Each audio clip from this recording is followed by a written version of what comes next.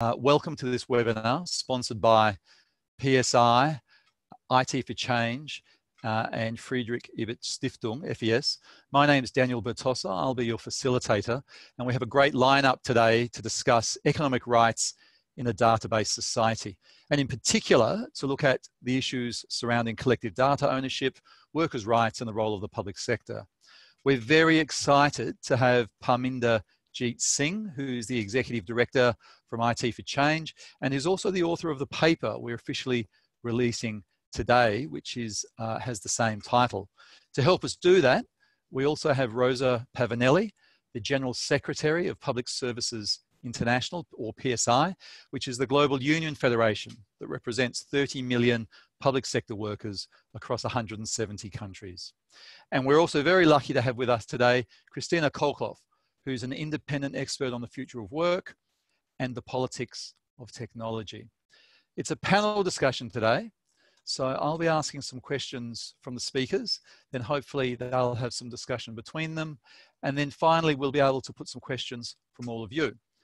Only the panelists can speak, but if you have questions, please write them in the chat box, and everyone can see what you write in the chat box, so hopefully there'll be a lively debate going on in the chat box as well. So beware, if you write something in the chat box, everybody can see it. If you haven't already, please click on speaker view. That will be the best view for you to watch the presentations and hear the discussion. We are going to record the presentations today, and they will be available afterwards. So that's okay with all of our speakers, and it means if you miss anything, then you'll be able to relook at it or even share with your friends. As I mentioned, we're launching Parminder's paper today, and that's available in the link in the chat box. We have it in French, Spanish, and English, if you'd like to open it while we discuss it, or if you'd like to access it after the launch. As I mentioned, we're very happy to be working in collaboration with FES, who's both an important supporter of workers' rights, but also is very interested in how the digital economy is affecting us all. And to open the seminar and to welcome us, it's my pleasure to introduce Sarah Ganter, who's the lead on digitalization and globalization from FES. Thank you, Sarah. Thank you. Hi, everybody. My name is Sarah Ganter, and it is my pleasure to welcome everybody on behalf of Friedrich Ebert Stiftung to this webinar, this virtual event on economic rights in a data-based society. One could think that in times of pandemics, global pandemics and multiple global crises, there are more pressing issues to discuss than data politics. And actually, when we started preparing for this webinar, we were even worried whether enough people would sign up. But we're wrong, and that's great. People are still joining. More than 180 participants have registered for this event. I think this is a great interest. Times of social distancing and global lockdown of societies are times of economic prosperity for digital platforms. The digital push that has come along with the COVID-19 pandemic highlighted once more the innovative potential of digital technologies and the use of big data. The pandemic has also brought the problem of data protection straight to our private living rooms. The question whether digitalization and datafication will lead to a fairer and ecologically more sustainable economic model is a question of political regulation. It cannot be left to self-regulation of multinational companies. The time is now to reclaim data sovereignty for workers, individual users, and communities. We need to define clear global rules of data governance that make data serve the public interest. And I'm very happy that Parminder is today. He will hopefully explain us how we do this. I'm also very much looking forward to Rosa's and Christina's insights from a worker's perspective. And I would like to thank PSI and IT for Change for co-hosting this event, and also my wonderful team at FES, especially Katharina Lepper, for all logistical preparations. Thanks goes to Christine Moore from REDMA, who's doing the technical support in the background. This is for all from my side. I'm very much looking forward to an interesting and fruitful debate. I will mute myself now. Great. Thank you so much for that, Sarah. And thank you to all the team at FES for the support they're giving to workers' rights, but also on these important questions, and for the support with the seminar today. I mentioned before, for those who've just joined, that we will take questions from our participants as we go. So if you write into the text box, we will monitor those, and you can start asking questions at any time during the presentations. PSI is also very pleased to be launching this report today. We commissioned it because we think that big data and the role it plays in our political economy is not well understood by workers and unions. And we felt this for a couple of reasons.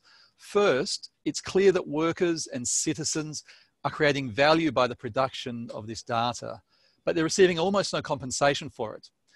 And that's because the value as an individual data point is almost nil, it's negligible. Yet when we collect this data, or when large corporations collect the data, it's very, very valuable. And it's the corporations that get the profits from that data.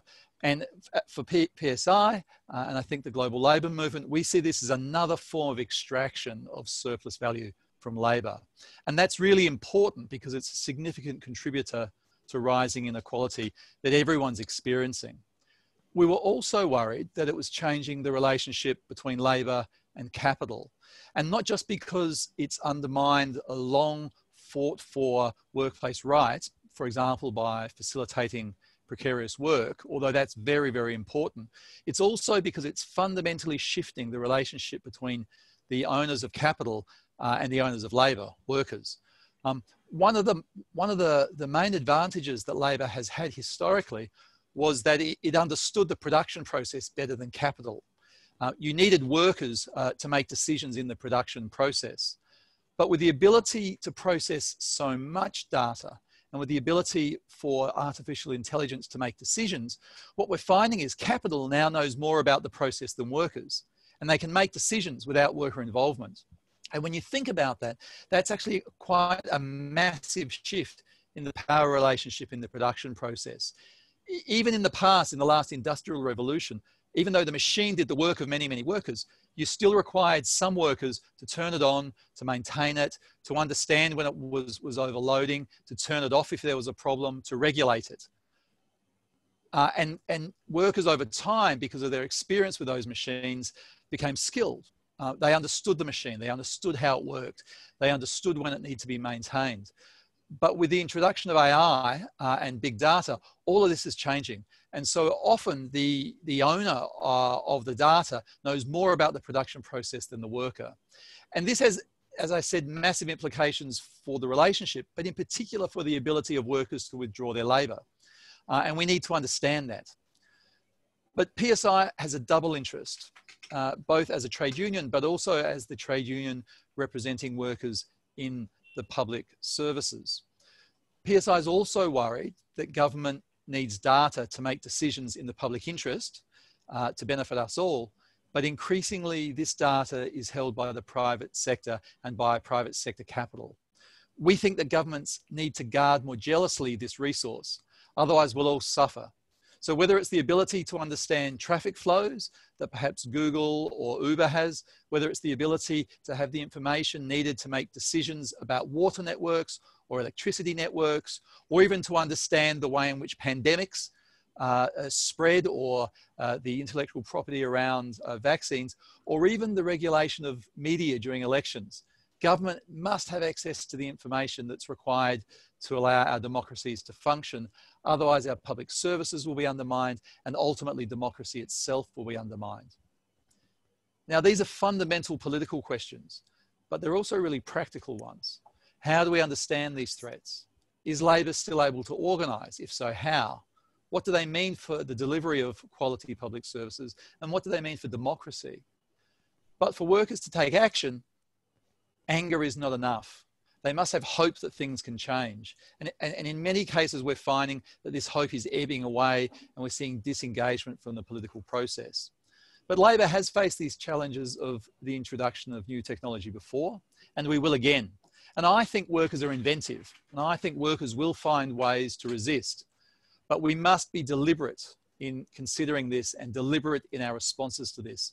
And so if I could just finish with a story from Kieran Goddard from the Alex Ferry Foundation, told me just a few days ago when he was talking to an Uber driver, and the Uber driver was saying that they had formed a WhatsApp group with about 100, 120 other drivers, and with Uber, the price of the ride changes depending on the demand in certain areas.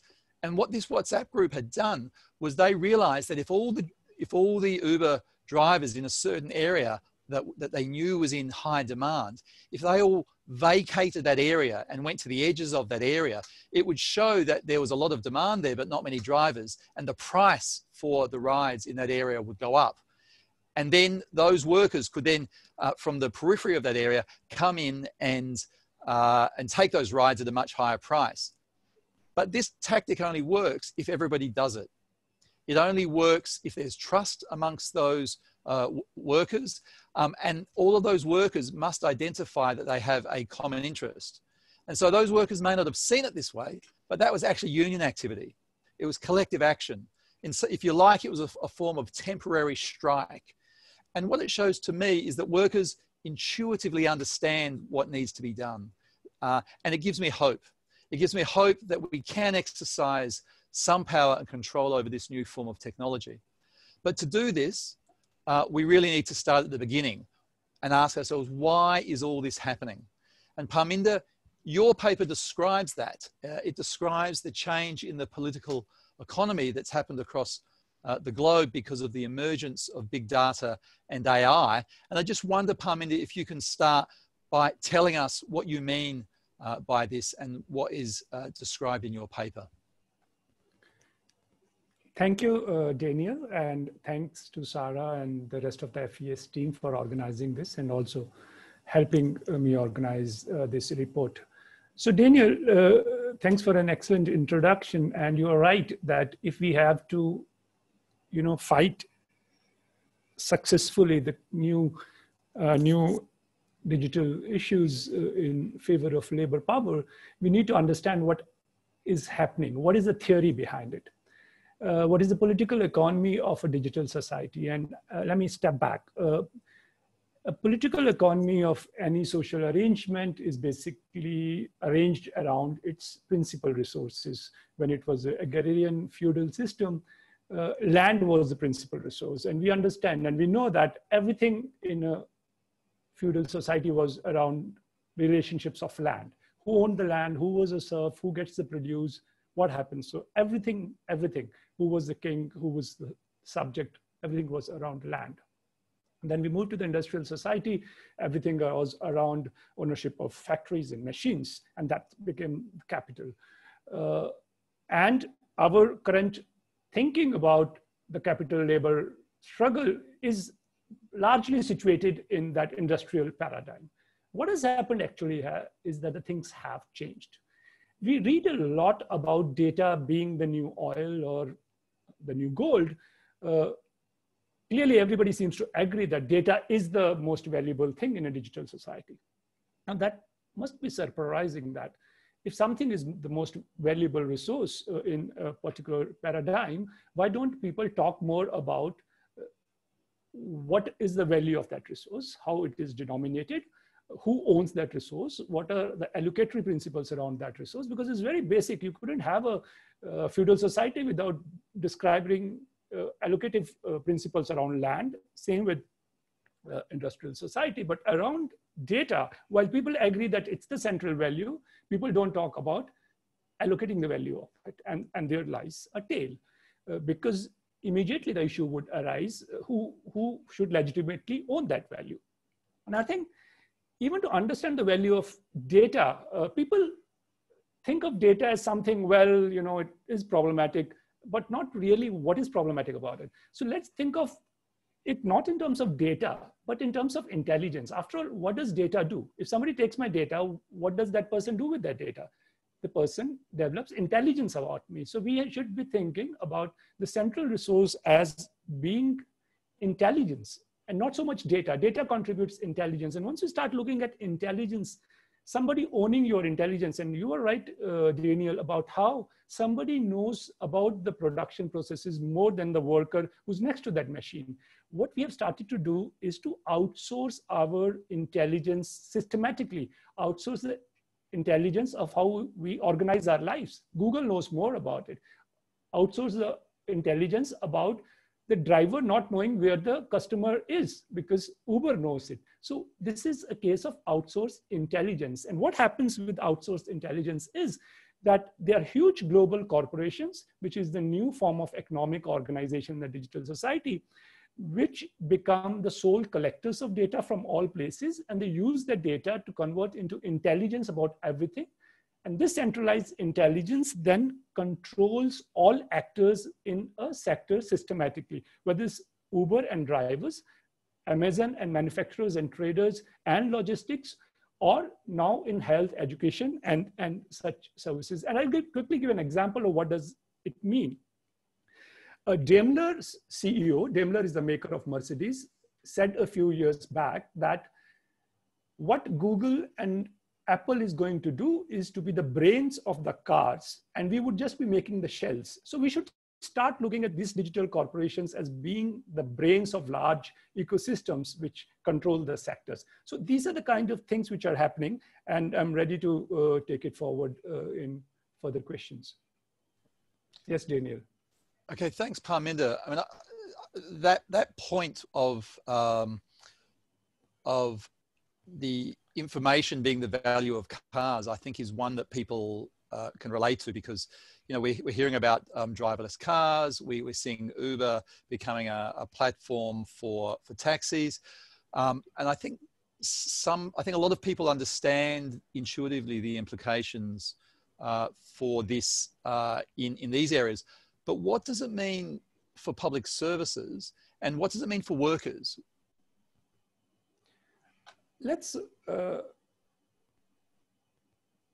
go back to the example of the industrial society again, because I think we are into a paradigm change, and it helps to understand a new paradigm in relation to the old one.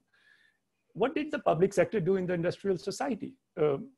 It developed infrastructures. These were those services where there were market failures or there were natural monopolies, and therefore you needed a different kind of a centralized player to organize them. We had infrastructures, telecommunication, transportation, roads, ports, even banking, and that it also delivered welfare services, which, whether centralized or not, were necessary for everybody to have equitably. Now, what is happening in a digital society is that on one side, the infrastructure roles are slipping away from the hands of the public sector. There are infrastructure roles which are new to a digital society. They seem to already have been taken over by digital corporations, and Google has become an infrastructure of information organizing. Facebook is your infrastructure on which media rides to be able to reach people. Amazon, and we can talk about COVID now, what Sarah was talking about, is becoming a system of essential supplies. And rather than FedEx in the US, Amazon being dependent on FedEx, it's FedEx dependent on Amazon, and Amazon is going to replace FedEx as its postal service and have its own postal service. So it becomes a system of essential deliveries.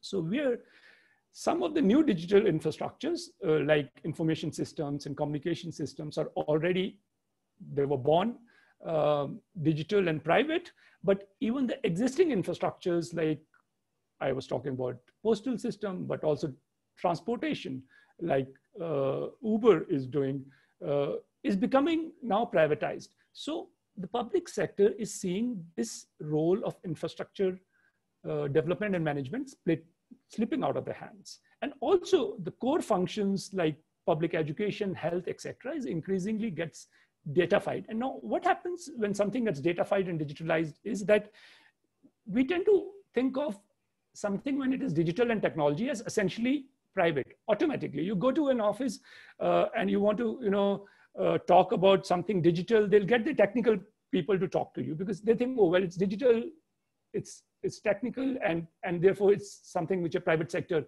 would do best. Now, it may have been right when the digital technologies were new and we needed that private sector help. But by and by, as owners of digital technologies, the big digital corporations are eating up real substantive sectors like transportation, essential supplies, and so on. Everything gets privatized. So for the public sector, the challenge, of course, is to claim back its positions. How to claim back the traditional industrial infrastructures like transportation, etc., which it in any case controlled, and how to take control of new infrastructures like the Google search infrastructure, cloud computing infrastructures, and so on. And this is happening in sector after sector. In health, if the data collection has to be done, the National Health Service would outsource it to Google because they think Google can do it better. But by and by, the competencies which Google develops about health sector, which are in the intelligence of that sector, becomes so valuable that that part becomes the top of the value chain of the health sector. And therefore, Google starts controlling the health sectors. So what is happening by and by is that the public sector is losing its core role, and big digital corporations are taking it over. And then, of course, there's the issue of territorial, the nation state being territorial, and most of these corporations are global. And therefore, the chances of territorial public sector being able to stand up to a global corporation is greatly reduced. And this is the kind of situation which is going ahead so fast that soon we would have private sector giving all the infrastructural and so-called welfare services as well. And the role of the public sector is greatly reduced. And we are moving into that kind of a situation. Yes, Daniel. Yeah, thanks, Parminder. Look, that's exactly some of the reasons why PSI is so concerned about this.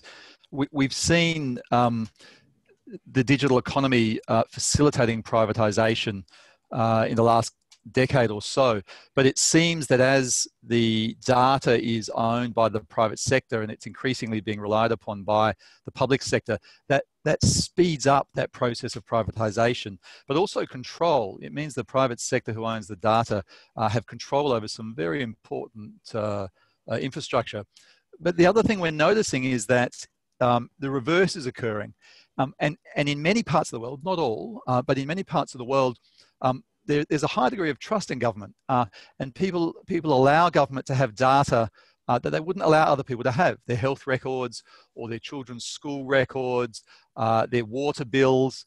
And we're also seeing the reverse occur, and that is that companies are trying to force parts of the public sector to be privatized so they can capture that data before the government even realizes or the public sector realizes how valuable that data is. And we're seeing that with health records. There's been scandals in the US and the UK where very cheap contracts have been let to supposedly to save costs.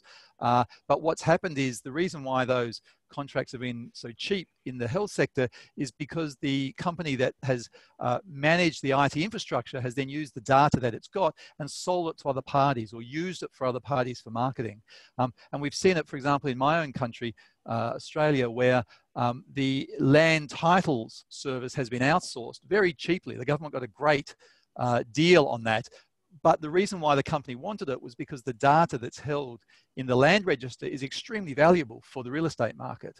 And I'm not always sure that governments understand the value of the data that they are giving away or allowing to go out into the private sector. So all of these reasons really is why PSI was so keen to commission the paper in the first place. But Parminder, it's one thing to understand how we're being disadvantaged by this and how corporations are taking advantage of it. But what can we do about it? What are the policy solutions that you propose in your paper to remedy this situation for the public sector and for workers and for citizens? Yes, Daniel, I'll take from your point of governments not understanding the value of data. People also don't understand the value of data. And as you had said earlier, the value of data is in aggregates.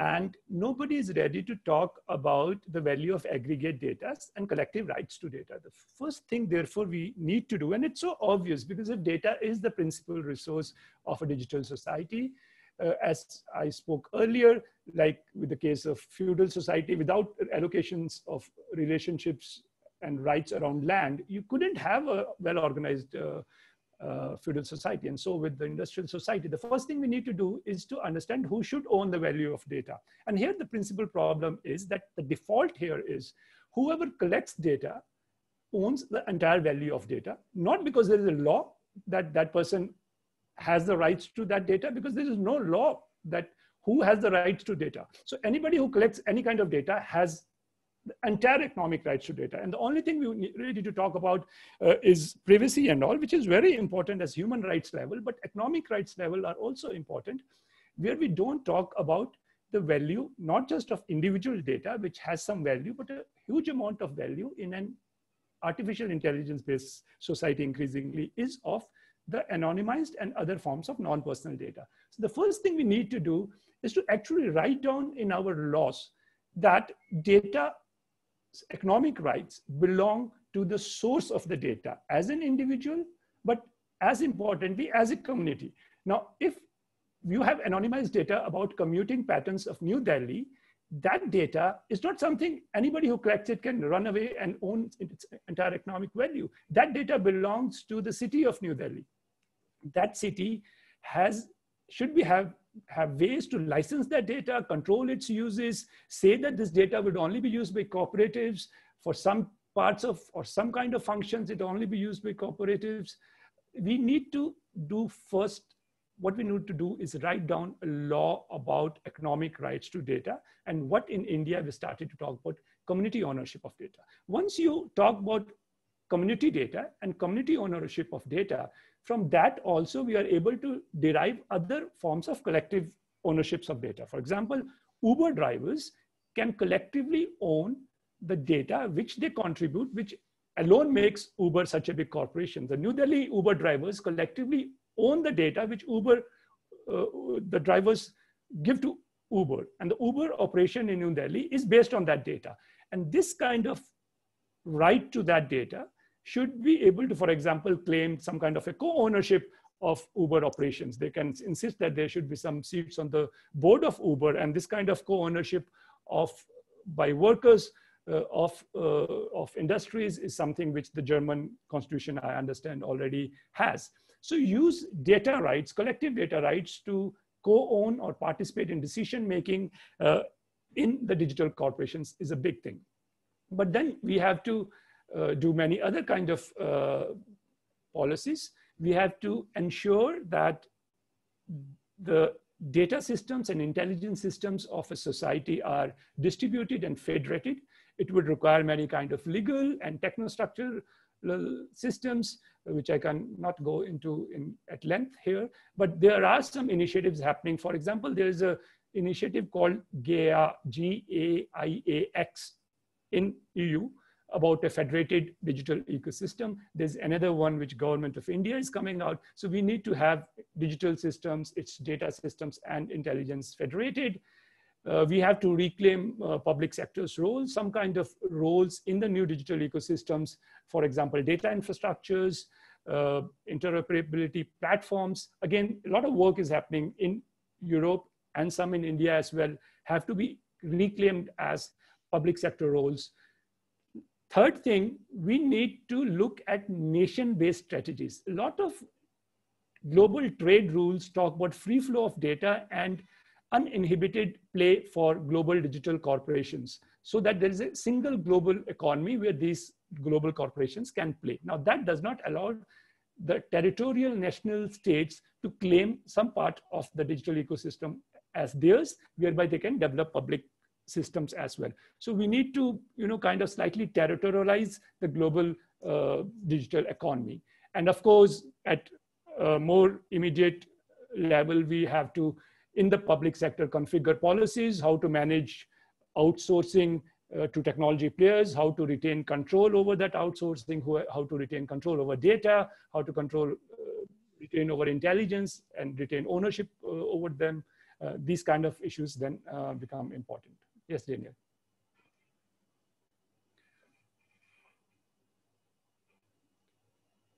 Daniel, you're mute. You're mute, Daniel. Great.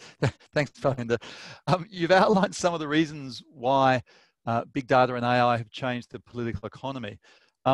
Rosa, you represent 670 unions across the world. Parminder has outlined what he thinks some of those changes are. Do you agree that public services will be undermined if governments don't deal with this in a really different way? Yeah, thank you, Daniel, and thank you, Parminder, for this very interesting and rich introduction. Let me first take the opportunity to thank FES for the cooperation on these important issues that will impact our society, is already impacting, and it will impact in future even more. And also thank you to IT for Change and Parminder to provide us such an important paper where we can base our work in the future. We have been dealing as trade union movement, and particularly in the public services, looking at how digitalization can impact the labor conditions and also the provision of public services, whether it can allow broader access to public services or instead restricting this possibility to access public services. As many of the trade unions around the world, we have been looking at the issue of how many jobs we are going to lose while artificial intelligence is replacing human workers, and while digitalization is taking over many services. And of course, this is part of the concerns that we have, but I would say, as already Daniel mentioned at the beginning, trade unions has always been facing with changes brought by technology, innovation technology in different areas. And for sure, public services will be affected by digitalization. But I would say that not only public services can be undermined, but our democratic societies can be seriously undermined if a regulation is not imposed by governments. And not only by governments. I want to bring, an example that comes from my recent observation of how the situation is. I come from Italy, and I come from Lombardy, that has been one of the most affected area by COVID around the world. Almost half of the infections and half of the death in Italy happened in my region. So I've been looking how government was dealing with this situation very close. I must say that the issue of data has been, a subject for some intellectual elite in the political framework of my country until the recent past. But since COVID broke out, we had this discussion because of the decision of the government to monitor and track people with the app on the mobile. And it turned out in something completely different compared to what I thought it was previously. many people getting involved, many people getting interested to know what happened to my privacy, what happened, you know, to the information that I can share through that app, and who can use that. And the discussion has been very, very interesting and somehow hot. To the point that the Italian government has decided not to call on one of the big data companies, but to rely on an Italian startup and negotiating with them through an independent agency that is going to be created about the use of data and the fact that those data has to be available only until the end of the year. But what happens in a globalized world if a citizen traveling from Italy to Germany is tracked and being infected, monitor and sharing the information when Germany has decided to contract Google to release that app and track citizens. This is undermining the capacity of having a common communication system of our public services, something that can interrelate, particularly in an area that is so easy to mobility and exchanges as it is the European Union. But more broadly, we have seen how you know, from a local infection, COVID turned out to be a pandemic in the globalized world. And so I think that, yes, government have to take initiative to protect public services and to protect data. And also to consider, as Parminder correctly highlighted, the fact that data are not simply, you know, information that we exchange. They are another source of intelligence. They are another source of capital. We have, you know, the resource of capital. We have the factor of the human labor that contribute to create the wealth of a country, and data has to be the third factor that we consider, and that has to be to become the new common good that we want to protect. I think that this experience we are all living in, along with having shared the light on the importance of public services, and the fact that the narrative on investing in public services had changed since just 3 months ago, the discourse is completely different. I'm not sure at the very end the solution will be different if I look at the experience of 2008, but I think that we need to beat the drum now that the situation is is still very present, and everyone feel to be engaged and involved. And I think that this issue of digitalization, artificial intelligence will probably be somehow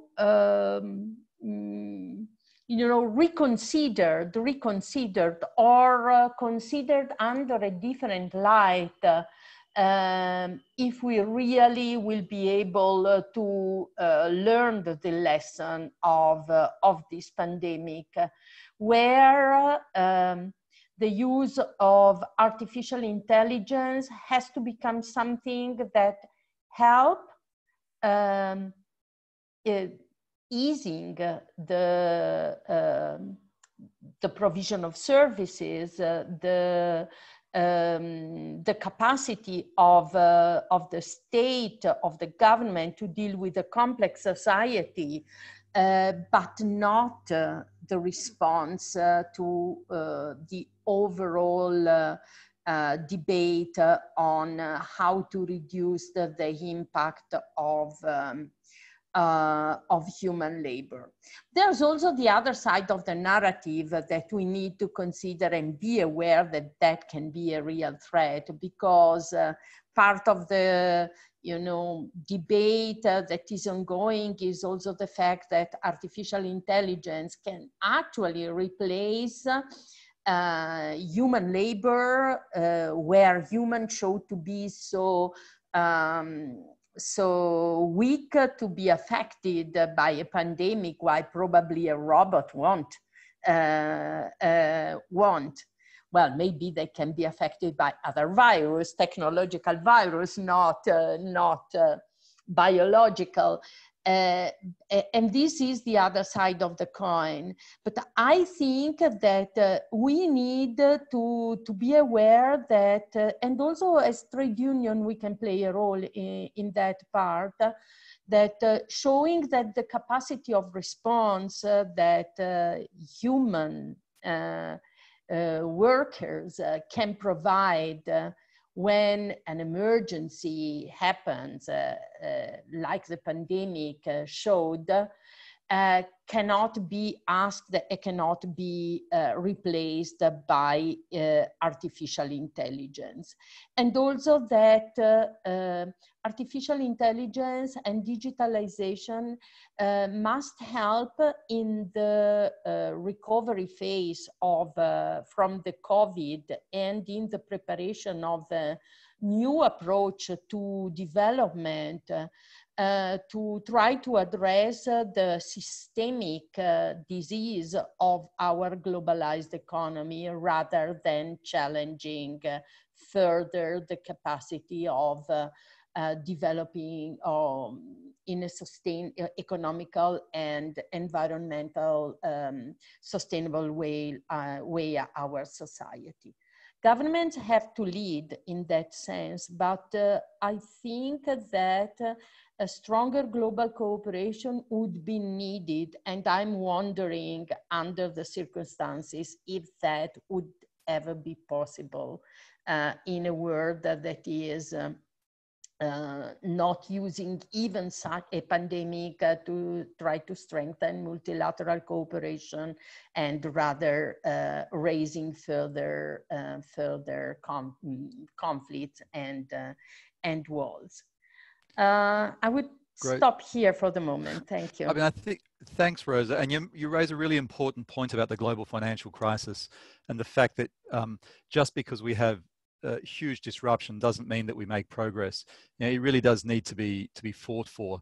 And you made I think some important points about the role of the state and the role of the government and public sector. And we're getting some really interesting questions in the text box about that, about who do we trust more, the government or a corporation? How do we hold governments to account? And I'm going to come back to some of these questions in a moment. But before I do, I'm going to bring Christina in, because she's been waiting patiently. If some of the questions in the text box tell us anything, it's that there's a lot of questions to be asked. And I think we're a long way from having workers who understand all of these issues. And if they're not thinking about these issues and they don't understand them, well, then how do they demand some of the solutions that both Rosa and Parminder have been suggesting? So really, Christina, the question is, what do we need to do to better inform workers about these issues? And should we as unions start to make the digital economy empowering for all? And if so, how? Thank you, Daniel. Really, really interesting and great to see all those questions and responses in the chat. Thank you to all of the organizers for inviting me. Now, big questions are being put sort of in the air here, right? And to what Rosa was saying, if I can cheekily respond and say, if there's been the biggest letdown in the last 10, 15 years, it's been from our governments. I think we have, the majority of governments across the world have proven that they are cornering themselves into positions where they're even scared to regulate, i.e. the demand will have to come from the people. And this is where I think there's a fundamental role for the unions to capture all of the inequalities that are happening, not least because of data and the structuring of data. So, but to answer your question, how do we get the workers mobilized around these issues? I think first and foremost, this is a question of, and again, here we have had a total lack of public awareness building. This must be our role. Right down to the shop stewards, our members in the workplaces, we should start talking about data. We should start talking about how we are producing it, as Parminder mentions in his paper, all the time, as citizens, but also as workers. But we will also need to work really hard on overcoming that tyranny of convenience. How we have become accustomed in many parts of the world to saying, yeah, well, you know, as if something was given to us for free. You know, we have fallen for the convenience of ordering our pizzas online or listening to music online without really questioning what are we giving away here. So I think awareness building is a fundamental role of the unions, it's a fundamental role of PSI in relation to your members. But also, I think, and again, let me be a little bit cheeky. When we talk about the fundamental economic rights and the principles here, I think we've got to be very careful that we don't leave, if we talk about this with our members, then with a sense that this is a monetary value necessarily. I think we really have to talk about data in a human rights context. So what is the influence of these data, the data structuring, the data inferencing on our rights to be human, on our human rights, on our privacy rights, and not least on our workers' rights. So awareness first. Secondly, we have to start governing.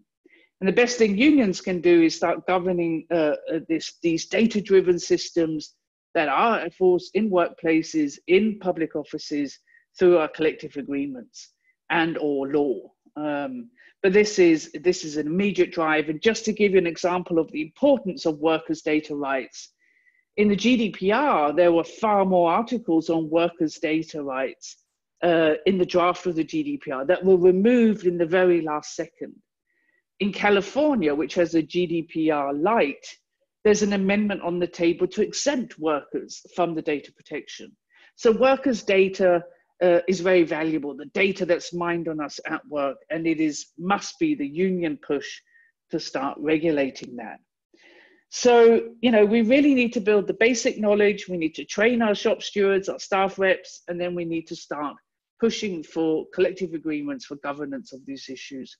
To overcome this tyranny, so to speak, in Tim Wu's words, of convenience. All right, Christina, I've got a follow-up question. I mean, I've read the paper, and I know you have, and Parminder's suggesting a radical solution, the creation of community collective rights to big data. Now, there'll be a lot of interest that'll be fundamentally opposed to this. I mean, I work on trade issues, for example, and I know that, you know, some of these large companies have created in our trade agreements these investor-state dispute resolution clauses precisely to protect their property rights. So this is not a small proposition that Parminder's making. Is the agenda too radical? And what do you see the challenges or the shortcomings in a practical or a sort of a political sense of the approach Parminder's taking? That's an excellent question. I mean, I would say it's too radical not to get involved in this. It would be far too radical to let our democracies go. As Rosa was talking about, you know, our democracies are at stake here by the private capture of the necessary information for our governments to even govern on behalf of their citizens. So that would be far too radical. But is the idea plausible? Yes, but there's lots and lots of intermediate steps that we need to take to actualize the idea of the collective rights of data. And as Parminder mentioned in his paper, also the establishment of data trusts. So the collective pooling of data so that it benefits, for example, the workers. This could be done through trade union data trust or our credit unions, those who still have them connected to them. So no, it's not a radical idea.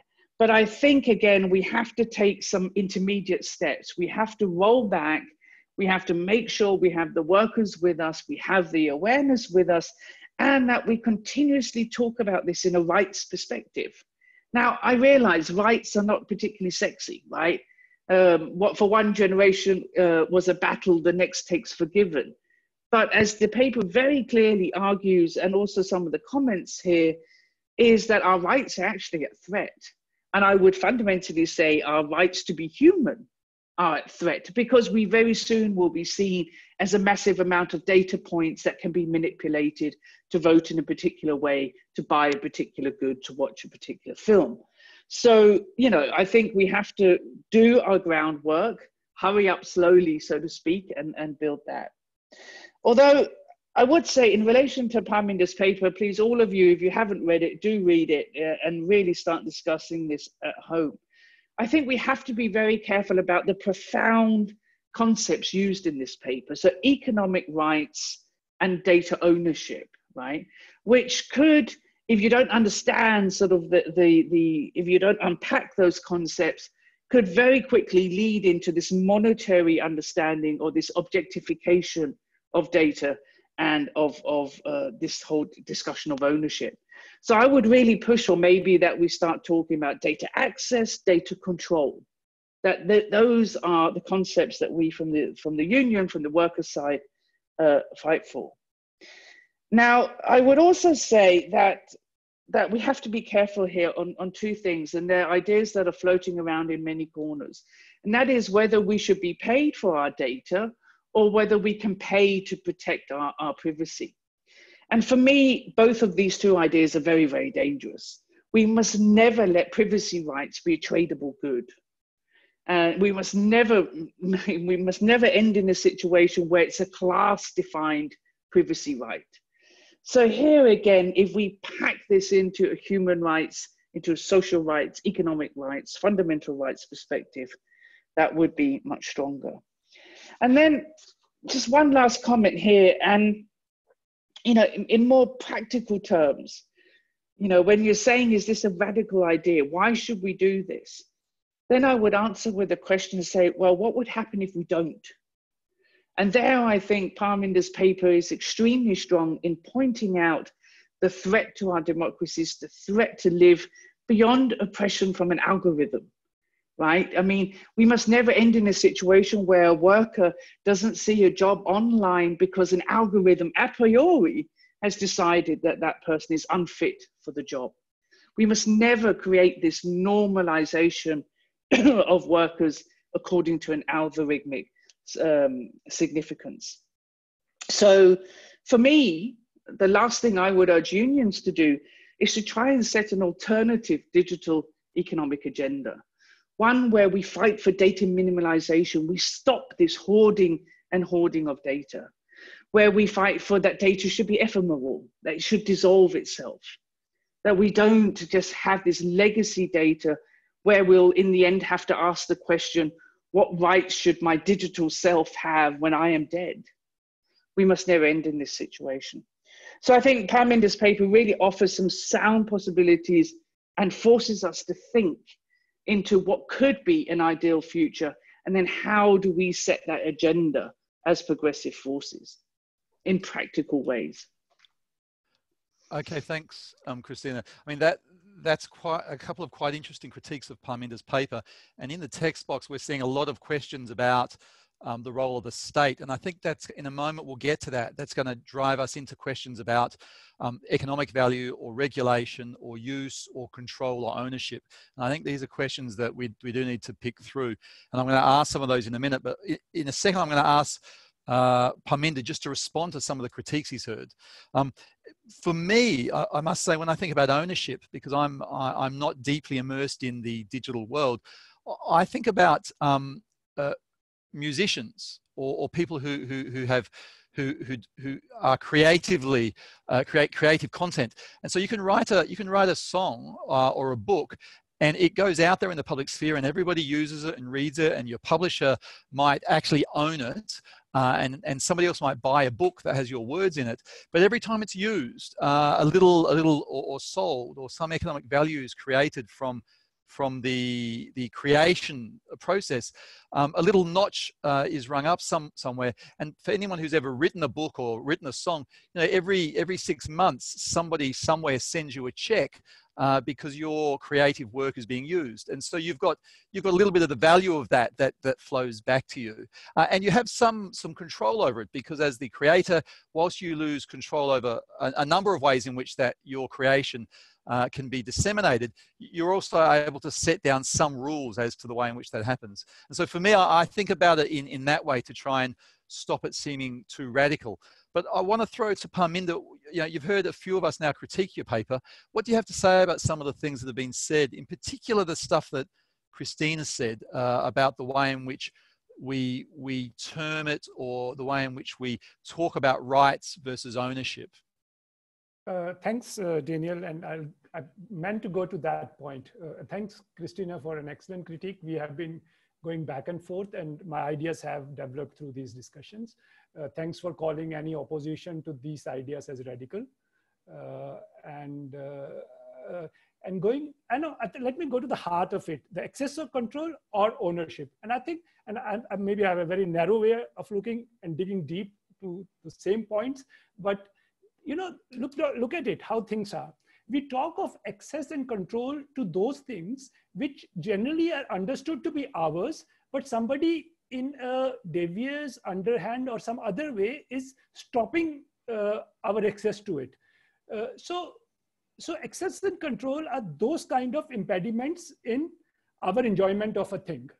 Ownership is different. So first I establish an ownership over something, then, for example, I have rights to so-and-so. And then the issue of access and control issues come, because even if I own things as such legally, there would be a lot of impediments which powerful players can bring up, which is the reason access and control diffuses the issue. It just doesn't hit hard enough to what we are trying to talk. And we are in the middle of a digital society where things are passing out of our hands very quickly. So, you know, I talk about access and control, and the company would say, yeah, you are right. Moment they say I am right, I get, you know, alarmed, because I don't want them to say I am right. And they say that when I use the word access.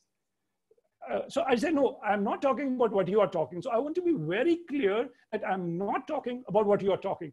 And in that sense, I say, no, it's about ownership. And then he doesn't have an answer, because ownership is property. I don't like those words, but here the default is they have it, we need to take it back from them. Copyright, it was different. Knowledge was free, it could be easily copied, and they had to kind of use laws to kind of firewall it.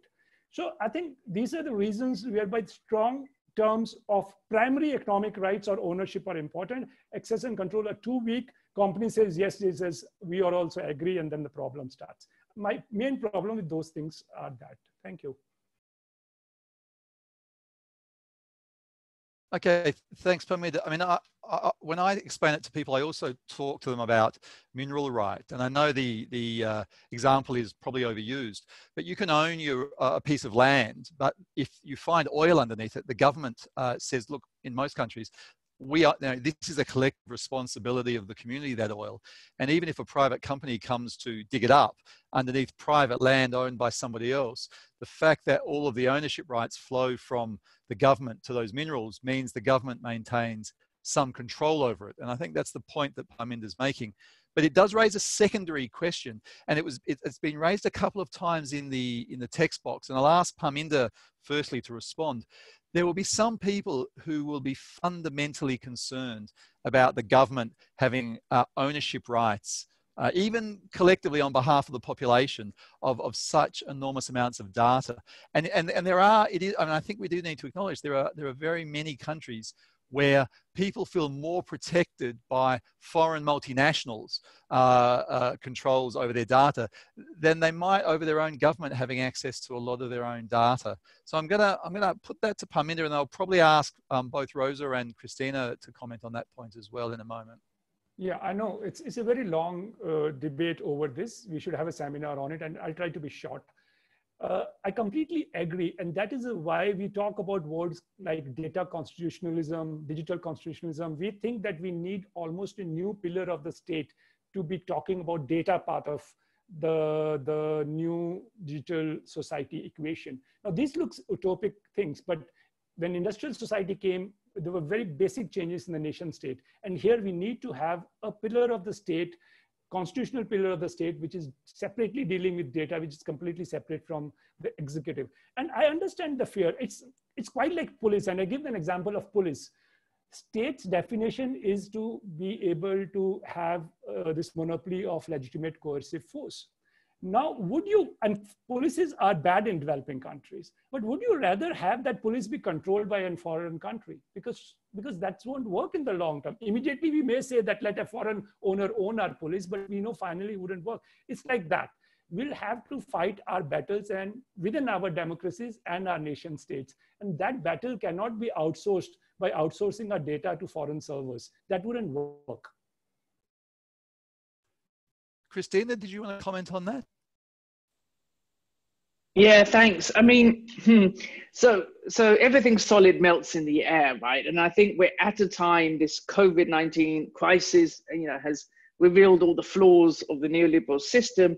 And it's now that we can start proposing all of these radical ideas. And I think one of them is, and the paper alludes to that too, that we start really talking about the collective pooling of data. The unions, it would be a brilliant starting point for the unions to build data trusts, to pool the workers' data. There was an example in the chat here of Uber drivers. If they pulled their own data, we've developed in the lab I've been running an app that could do that, so that in the end, that data trust became so powerful, Uber would have to ping that data trust for information. We could do that. The unions could do it with the right minds. And on the question of, do we trust states to have all of this information? Well, you know what? They don't have to have it. There's now brilliant digital systems called federated databases, which would again allow for the pooling of collective data. The state could then ask for access to this data without actually seeing the individual's data, but they could ping it for the information that they need. So they could get the information they need without owning the data. And here I mean own as in the property rights. So, I mean, there's lots of possibilities. And it's now that we should really put our minds together, everybody interested in this, and say, what type of solution could we start forming? And there's brilliant, and I think several people on the participant list here are working on data trusts, are working on credit unions and so forth. So I think absolutely this is something that we should be brainstorming about and thinking about, and how we legally can start doing this. And the answer for me is to move away from the individual concept of data protection, data regulation, into a collective one of data access, control, and strength. Great. Look, I've got a couple of very specific questions in the chat box, and so I'm going to try and get some of them answered. And the first one is, I think it's a fascinating one. And again, you could probably have a whole lecture on it. It says, is data more like labor or capital? Or is data a totally different category? And I'm going to throw to Parminder on that, but there's also another question that he might be able to answer. And somebody has written, why would Uber allow a worker to claim a right over the data that's created? Wouldn't Uber just claim that it's the wouldn't Uber just claim that it's the consumer that's created the data? And so another way to ask that question is, perhaps you can explain to us, Parminder, as you're talking about, is data more like labor or capital? Where does the value from the data that Uber collects come from? What is the valuable part of it, and who actually creates that that data that is valuable? Yeah, see, the first part is a very interesting question, actually. I mean, I've forgotten the term a Canadian writer has used. Actually, he calls it something exactly in between a hybrid of labor and capital. It is like labor, it is contributed by individuals, but once it is get formed, it's like capital. It can be used again and again, and it has its own value. So it's an interesting theoretical question, but a very good way to start understanding what it is. But in the sense it is like both, therefore it is a third kind of a thing. To speak about the Uber thing, see, I'll answer the second question first. Where does the value lie? The value lies in it being intelligence about something. Data's value is in being intelligence about how I do webinars. Some person understands how I do webinars from my data. That is intelligence about me, how I do webinars. It has some commercial value. How we as 100 people interact is a knowledge about us, intelligence about us, which can be commercially useful.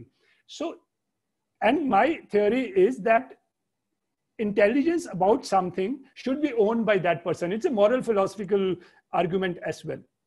So now going back to the Uber part, the question is about whom is it intelligence about? Somebody asked, why wouldn't it be consumer? Yes, it is intelligence about consumer, but a lot of Uber's intelligence is about how fast a driver goes, how long it rests, what does the driver do? As the example which Daniel was giving, driver is now here or outside. So it is intelligence about driver's behavior, one. Two, it is intelligence gathered by resources which are belonging to the driver. The car belongs to the driver. Car is not a property of Uber. So data which is either intelligence about me, or it is about or collected through a thing which is owned by me. And we have tried to develop many theories, and a lot of work needs to be done, would therefore be something on which I should have a claim of the value of. Okay, I'm going to go through a couple more of these specific questions, and the next one is for Rosa. There's a great question in the chat, and it says, it simply says, our leaders just don't get it. You know, what can we do to make sure our leaders get it? There's another question there that says, do governments and the private sector both understand it, and is there a race on? I suspect the first question is an answer to the second question, but the two combined really for Rosa is, you know, do governments understand what's going on, and do they need to do more? And there's also another question in there, and I'll bundle this all up for Rosa. It's a specific question in there about what drove the Italian government to collaborate with the local agencies to analyze the COVID pandemic data. Because I think in understanding that story, we might actually have a great example of a government that did get it. Rosa?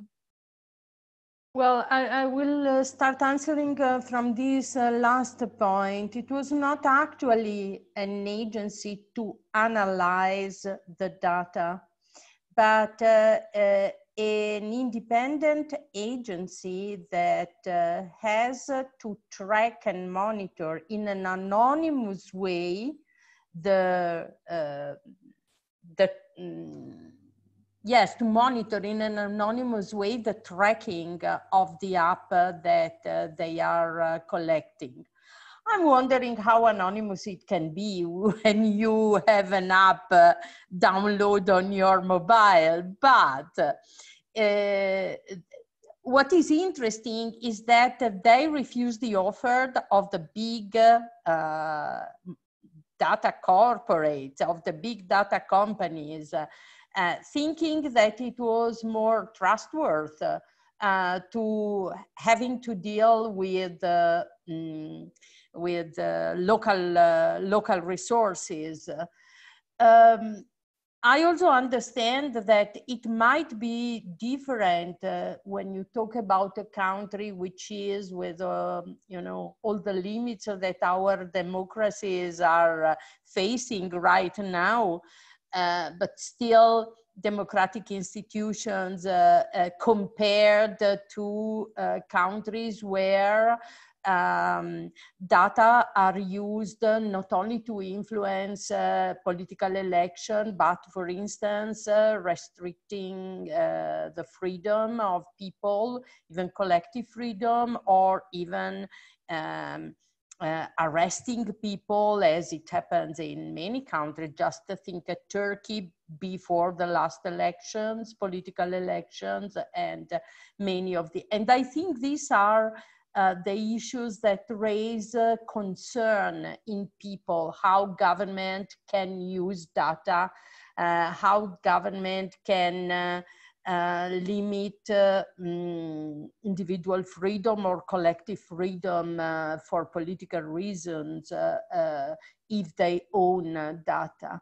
And this is why I think we need to be probably bolder, probably stronger and most active in trying to raise all those concerns and all those issues, looking for democratic and collective responses to this issue.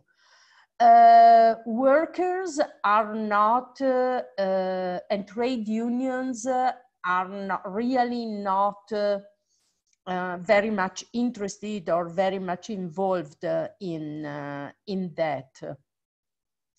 And somehow, I think it's also true. I think it's true, and I think our responsibility is to highlight how much it is important, how much they had to get engaged more and more on this issue, and not only when the ownership of data is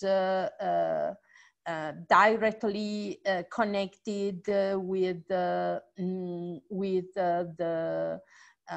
delivery of service or the impact on jobs and the impact on labor, but also looking at how our individual behave is often contributing to creating this mass of information, mass of data that can be used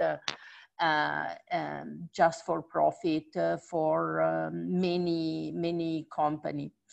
I mean, it's something different maybe, or just another aspect of the issues that we need to focus on. But I'm wondering if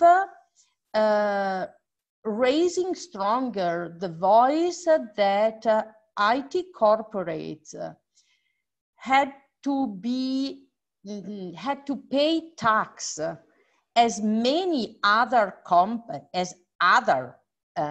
manufacturing, financial corporates, or any other industrial producer should do or does. It's something that can help us consider those corporates not so different from the other, and therefore subjected to common rules that we need to establish and that we need to create and to impose. It's you know, I think that it's also the fact that many people think, yes, okay, Google, Facebook, all these tools are something, as Christina said, they are free. You can have access to many services without having to pay. They're something different. They're total virtual, you know.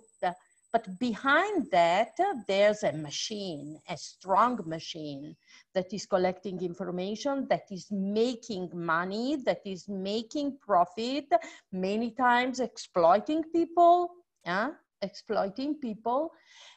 also raising the issue of their regulation, of their paying tax, is, you know, kind of making them more equal to the other corporates, and showing people that this is not fighting against the windmills, but this is a class fight as workers and trade unions that we can lead and we can do together. Of course, I think that the more and more we are able to share information, to invest also in educating and training our leaders and our members in that direction, can help raising awareness, but also the ability to look for common responses and the capacity to negotiate, or at least to call on government to regulate that system and not to retract from their responsibility as well. Great. I think, Rosa, that we're almost at time. In fact, we are at time. So I'm going to get the other two speakers to wrap up. But Rosa, I think, raises some really important questions, some of which are in Parminder's paper. The first one being about the network effects of these large tech companies and the way in which we're not regulating them like monopolies. There used to be a time when governments thought it was their business to regulate monopolies, and it seems we've forgotten about that. And I think Elizabeth Warren was introduced into the Democratic primary debate, but it's something I think we all need to be thinking about, quite apart from this point about collective ownership. And then taxation. These large companies, they're the biggest companies on the planet, and they're not paying their taxes. And whatever we do about the rights to collective data, they should at least be paying their taxes and redistributing some of their windfall gains out to the communities. I'm gonna ask Christina to provide any last comments, because I know she's always got a lot to say. And then I'm going to give Parminder the last word just to wrap up before we close. I'm very sorry if I didn't get to your questions. There's been some fascinating debate. Perhaps it means we have to hold another webinar in future to follow up from this. But before we thank everyone and say goodbye, I'm just going to ask Christina, do you have anything else you want to add on any of these questions? Just 3 points. Taxation, yes, we should start taxing revenue rather than profit. It would stop the tax haven flight, so to speak. Secondly, negotiate, negotiate, negotiate, negotiate. Every single one of you from a union on this call, we should really start putting in place the training and the skills needed to negotiate these things. And number 3, think of data and the information, the intelligence, as Parminder calls it, as a collective good. And I think this will shift a lot of the outcome of this exercise. And then a huge thank you to Parminder for this excellent article. Great. We've got a few questions in here as well, asking for us to collate all the resources that have existed in the group chat. I think we'll do that. I think we'll collate all of those resources. We'll put them in one spot, certainly on PSI website, and if we can, we'll circulate them around to everybody. Parminder, do you want to have any last thoughts? Very quickly, 2 points I want to make. One is that the initial phase of digital society was focused on collection of data on the consumption side. We have moved to the second phase where the focus of data collection is on the production side, where the workers, machinery, production, the shopkeepers, the enterprises are the more important data points. And where personal data is less important, but the enterprise and NPD data becomes important. Second thing, fortunately, the good thing is that the worker is in the same situation as a trader or a small manufacturer or a restaurant owner or an Uber owner, because all of these are platform dependent actors where the platform is squeezing them. The platform is squeezing the manufacturer, he's squeezing the trader, the food delivery companies are squeezing the restaurants, all of them being squeezed on a data and intelligence based. So all of them would be ready to fight together for their data rights. So in that sense, the workers can, for this purpose, expand their fight to all platform dependent actors, which is practically everyone other than the platforms, and therefore achieve this collective rights on data and intelligence together. And then we can also go back to our more partisan fights. I think that's a fantastic point to finish on, Parminder. I mean, everybody's affected by this, whether you're an Uber driver or whether you're a user of a public service, whether you think democracy is being affected because of Cambridge Analytica. There are so many groups that are affected. And I think the way we will make change is by bringing those groups together to demand it collectively. In many ways, this is a class issue and a movement issue. And I think we all need to join together if we're going to have any hope of making some progressive change. That brings us to the end. I'd like to thank Parminder for a great paper and a fantastic presentation and really quite extraordinary insights into this really fascinating but very complex part of public policy. Thank you very much to Rosa Pavanelli for talking to us about public services, the role of the state, democracy and trade unions. Thank you to Christina, who again is an enormous asset to the global labour movement, but also to the digital community. Thank you to FES, without which none of this would have been possible. And thank you, all of the participants, for sharing your insights in the text chat, for logging in, for taking the time, and hopefully for taking these messages and spreading them out as far and as wide as can be. For me, that wraps it up. I hope you have a great day, and please keep safe in these difficult times. Goodbye. Thank you everybody. Thank you, Danny, for sharing and navigating us through this. Bye. Thank you very much. Thank you everybody. Bye-bye. Bye. Thank you.